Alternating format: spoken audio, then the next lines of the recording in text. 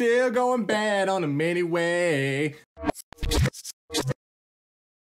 What's up everybody, Rodrick here with the i500 TWS truly wireless AirPods. Are these the best of the best? Well, we're about to find out. We're looking at a one-to-one design along with the pop-up window that includes the actual battery percentage for the case and the AirPods. We're looking at 2 to 4 hours of music playback time along with 1 hour of charge time, and the charging case can charge the AirPods 3 to 5 additional times. These are actually jam-packed because they have touch controls, smart sensors, and wireless charging. They claim to have heavy bass, so I'm really hoping that they improve the bass quality on the i500s.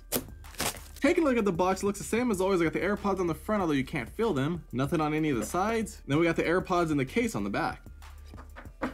All right, looking good on the inside. Still nothing to write home about. Inside the box, I have a lightning charging cable and a user guide. All right, let's see if they got this wrapping on point.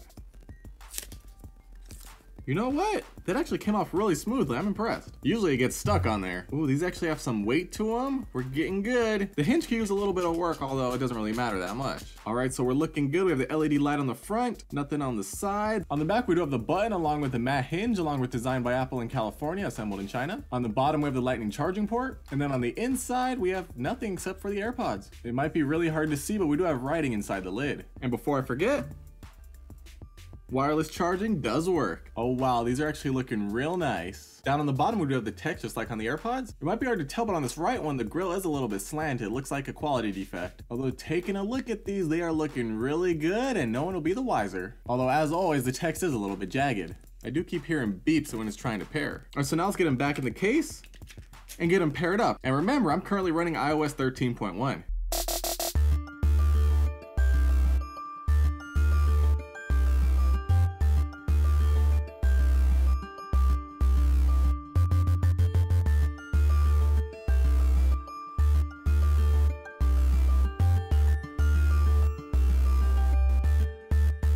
And just like that, we're connected. And now that that's done, let's see how well they fit.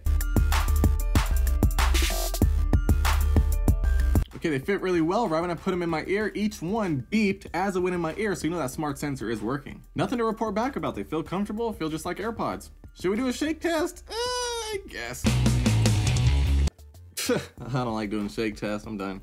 It worked. And now that that's done, let's see how good they sound. Okay, they stopped playing. They started playing. They stopped playing. They started playing! Oh my god, it actually worked! Still going bad on them anyway. Listen for noise leakage at maximum volume. Now let's check audio and video latency. And now let's check Bluetooth range. I'll be right back. And now let's check microphone quality. Alright you guys, as always, here's a 100% raw, unedited audio sample right from the microphone right to your ears. What you hear is what you're gonna get. I hope it sounds good. Yes, it sounds good. Hopefully they've improved it, because it's one of the things that they're always crappy on. Hopefully canceling out background noise. Hopefully you can hear me loud and clear. It's not cutting in and out. That would be terrible. You know how bad it is when you're having a business meeting. You're like, buy it, buy it, buy it. And they're like, oh, it's gone. Well, you should have said buy it. I did. Anyways, let's move on to the verdict. All right, you guys. I know what you're wondering. I know what's on your mind. You want to know if the i500 TWS is about to shine. Is it the king of all kings? Is it the best pair of earphones you can buy? Well, I'm gonna let y'all know. First things first, fit, comfort, and feel. They feel really comfortable, just like every other pair of AirPods I've ever had in my ears. They just sit there, hang there. They're lightweight, they're comfortable, they're smooth, no problems there. Now this is something that all the other i-numbered TWS earphones had in common. Well, at least if they had the smart sensor. If you took them both out of your ears, they stopped playing. If you put them back in, they beeped, but nothing happened. I was like, what? That's weird. Someone was like, oh, if you take out one, it stops playing. If you put it back in, it starts. And I was like, okay, that's cool, I guess, but shouldn't it do it with both too? These, they fixed it. You can take both out, take one out, whatever you want. When you put them back in, they start playing. Oh yeah, and the touch controls are cool too, but I'm more excited about the smart sensor. Now when it comes to audio quality, the main thing, because after all, they're earphones first. Well, I feel like they fall short. They're advertised as having heavy bass and improved heavy bass. I don't see it. Okay, I mean, I don't hear it. Whatever. These are another pair of earphones where when I have them on, it sounds like nails on a chalkboard. Boom, like a nail in my ear.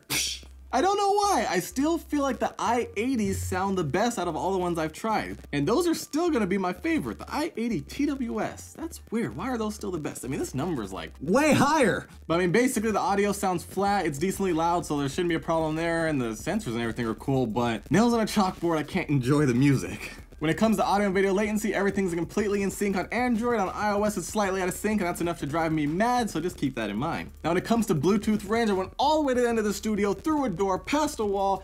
They stayed connected to the phone, so there's no problems with that. And then microphone quality. You guys heard the raw and edited audio sample for yourself. I'm gonna let you guys be the judge of that. Don't come asking me how the audio sounds for the microphone, because you guys heard exactly what it would sound like if I gave you a call. If you don't like it, then you're not gonna like it, I guess. So overall, the i500 TWS, are they the top dog? Are they at the top of the pecking order? I still have the i80s all the way up at the top. I mean, the only thing about those I don't like is that it says power on, connected, blah, blah, blah, blah, blah.